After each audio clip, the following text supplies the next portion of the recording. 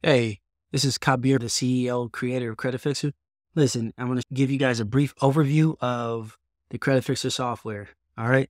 So what you're looking at right now is the dashboard. Once you log into Creditfixrr, this is what you'll see. Notice you have the dashboard, credit report, credit analysis, dispute center, and you also have the ability to purchase trade lines from within the software. Okay. So once you import your credit report, the first thing you want to do is you want to enter your personal information. It's the first thing you want to do. First name, last name, date of birth, address, import your proof of identity. Now, you only have to import 2 out of the 3 of these. Definitely want to import your driver's license or your state ID. You want to import your social security card if you have it. If not, you can use your address as method of verification. And the way you do that, let me show you. Go ahead and delete this.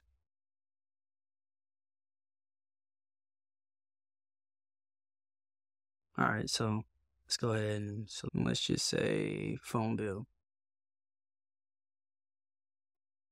So anything like a phone bill or pay stub that has your address, go ahead and import and then click save here.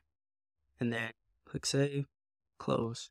Now, once you import your identification, these documents as well as your personal information will automatically be imported into every dispute letter that you generate within the software. So you only have to input that one time. So it saves you a lot of time when generating dispute letters. The next thing you want to do is you want to import your credit report. Currently, we only have 3 options. Soon you'll be able to see My Free Score Now. That'll be another credit report that you can import into the system.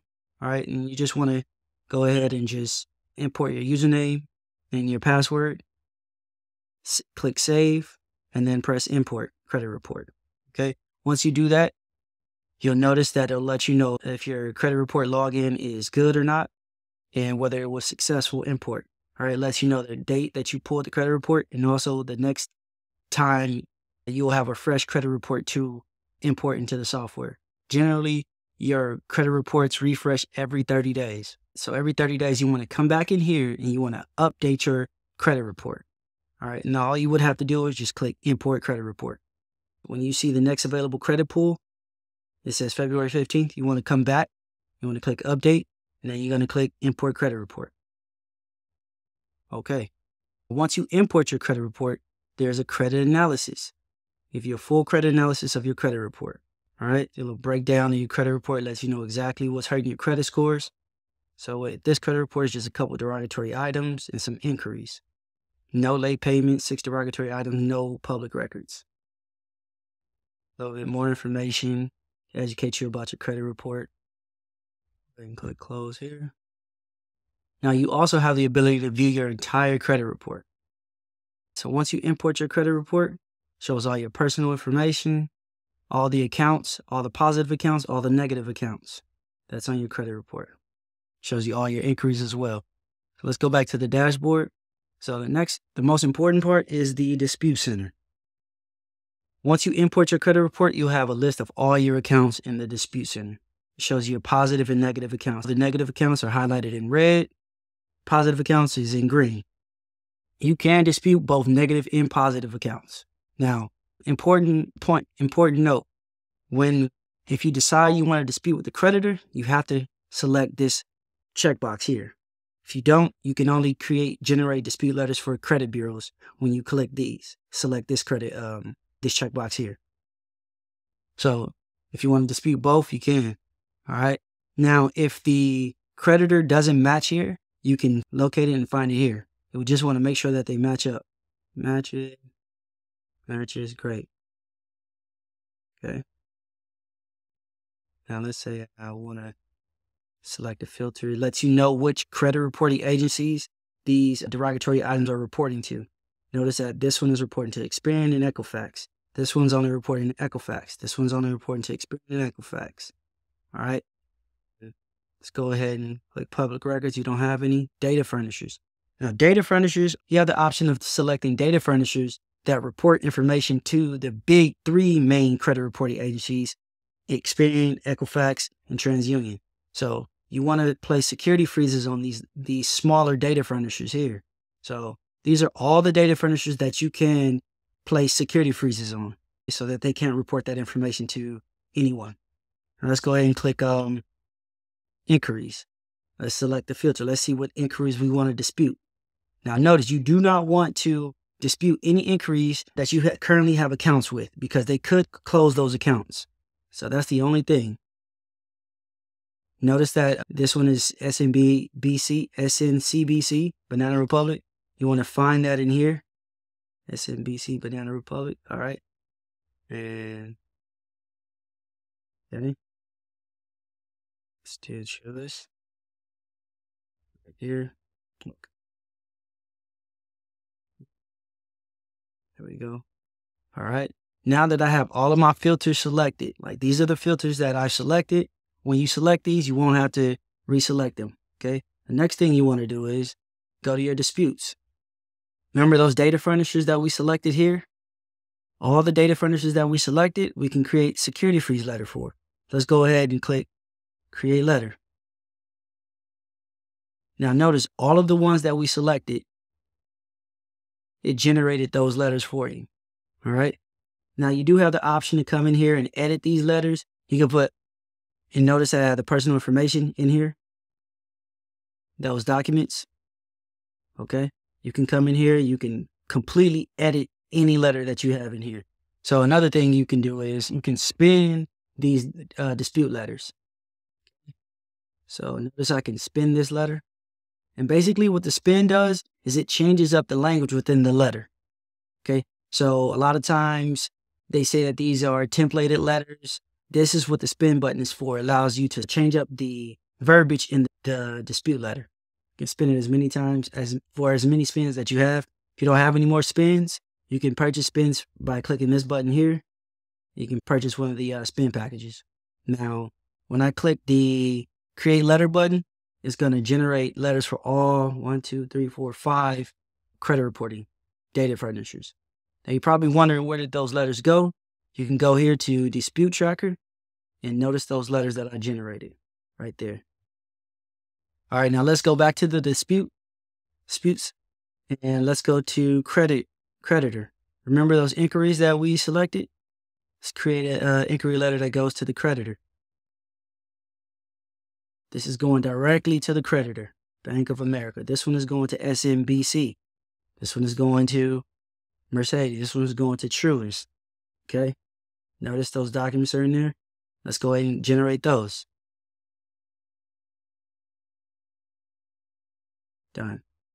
Again, those letters are here. Shows the date created. And once you mail them out, you want to set the date. Okay. Now let's go back to disputes. Let's generate some credit bureau letters. All right. Let's generate some more inquiry letters for, well, the first round inquiry letter for the credit bureaus. All right. So this one's going to TransUnion. All three of those that we selected, TransUnion. This one's only being reported to Experian. And then this one is the only one that's being reported to Equifax. And notice that TransUnion has most of the inquiry letters. Let's go ahead and generate those. And this is, notice guys, this is very fast. This is very simple. All your information is already imported into your dispute letter, so it's very fast and efficient. Okay? Those are your letters. Notice that you can also come in here and you can edit your letters. If you find anything wrong or you want to edit them or add anything to the letter, you can come back here and do that. Okay. Change this up if you wanted to. Undo it. You can highlight it. Let's see. Background color, yellow. You can do so many different things. An update letter. That letter's updated. So when you come back here and view it, see the highlighted letter? Great. Okay. So let's go back to the dispute center. Let's go to disputes. Now, one other thing that I want to show you is that notice that you have the dispute strategies. If you have collections or charge-offs, you want to follow the dispute strategy.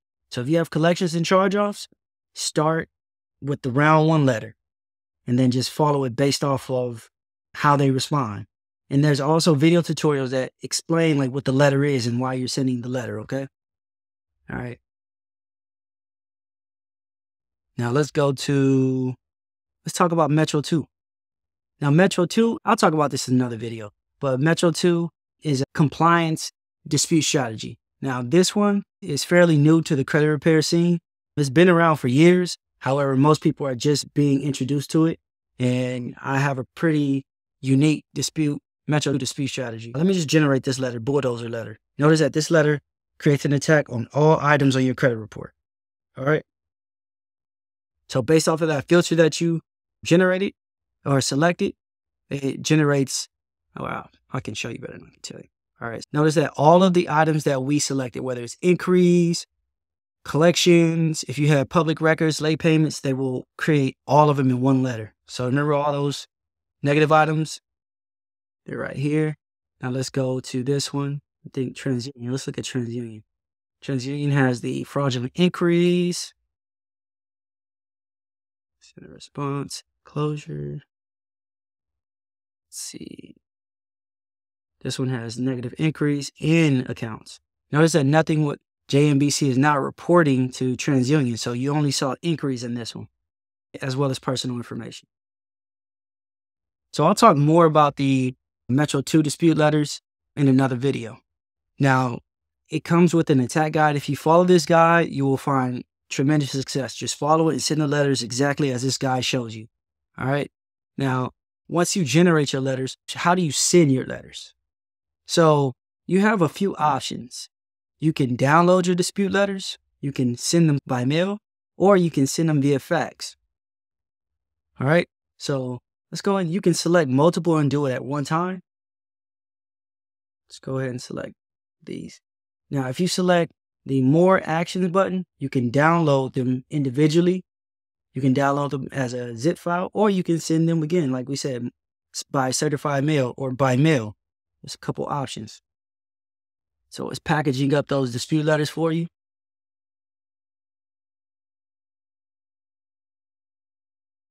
Okay. So you see all the letters that we selected are right here. Now you have the options of selecting whether you want to send it first class mail, certified mail. Notice the price changes based off of what you select. You can certified mail plus return receipt. You can send it double-sided. You can send it to save more paper. You can send it with color. It's a little bit more, costs a little bit more. Okay. And I'm gonna send these just certified mail, first class. And then you would just click pay and mail. All right. And then it will mail out those letters. Once you do mail out your letters, you can take a look at how you sent your letters. Oh, my API key isn't set in here yet. There's a video that I have in the system called Log. We use Log to actually mail out our letters. You can watch that video and to show you how to input your API key. You would just go to settings. And you would copy your test key, copy your live key. You can set it to live or test mode. So when you do send out your dispute letters, they will show up here inside of a certified mail section. There's also the Creditfixrr blog. You can read the blogs. There's also an affiliate program. If you want to make some money by sharing the Creditfixrr software, actually improve this to 20%. So you can make 20% off of anyone that signs up using your affiliate link. It's free and you can make money by showing people how to improve their credit. All you have to do is share your link. Trade lines. So you do have the ability to purchase trade lines. There's hundreds of thousands of trade lines in here that you can purchase. Just go in here, add to cart, 60,000, 50,000, then view cart. Shows you. Purchase any of these trade lines here, place order, enter your personal information, sign the authorized agreement, and then that's pretty much the Creditfixrr overview. Oh, also be sure to follow Creditfixrr, join our private community. Follow us on YouTube, Instagram, Twitter, TikTok at Creditfixrr. And if you want to become an affiliate, go ahead and click this and get paid. So that's Creditfixrr in a nutshell. I hope this helps. Thank you guys for watching.